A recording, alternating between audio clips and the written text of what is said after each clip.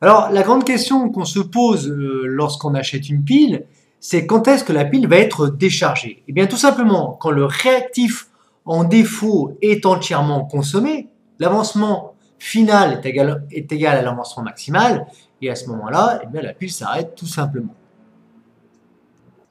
S'il s'agit d'une pile, eh bien, à ce moment-là, la pile, eh bien, on peut l'acheter, et si c'est un accumulateur, on peut le recharger à l'aide d'un générateur électrique. Eh copain, maintenant si tu veux, on peut peut-être essayer un petit exercice. Je te laisse lire les données, je te laisse lire les questions, tu fais, et puis après tu vois si c'est bon.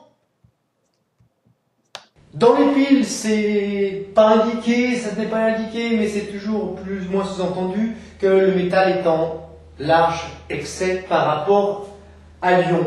Alors, à l'état final, la réaction est en quasi totale puisque cette constante de réaction est très très grande.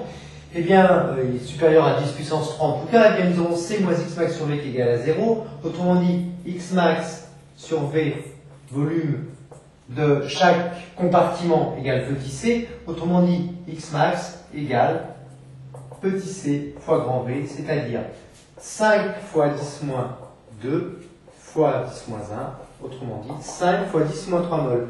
Attention les étourdis! Pour X max, qu'est-ce qu'on fait? On n'oublie pas d'indiquer qu'il s'agit de mol. L'avancement, c'est un nombre de mol.